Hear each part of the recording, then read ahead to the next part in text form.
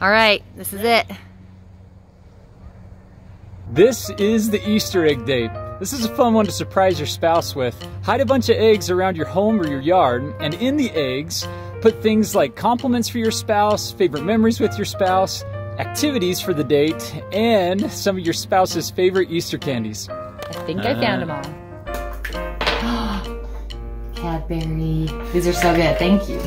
Aw, I love the way you help other people feel seen and loved. Ooh, we're gonna go do some Peeps golf. So Brandon's never fully appreciated the goodness of a Peep, but this may change his mind.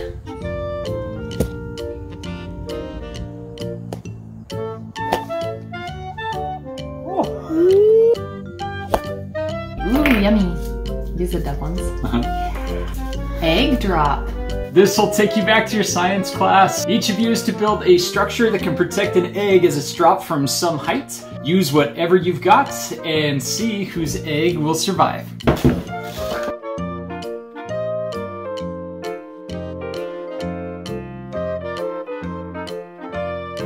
We have a little colorful parachute, hopefully effective cotton candy. I might have broken some rules in there. I'm putting my trust in the straws and Scotch tape to keep this egg safe. Oh, that sounded kind of harsh. Did the party egg survive? Oh no, it didn't. Did not. No, it did not. But the cotton candy did survive because I put it in a bag. All right, this is it. Oh man! Oh, that did not survive. A for effort. I did not get an egg. Ooh, silver egg illusion. This will be fun.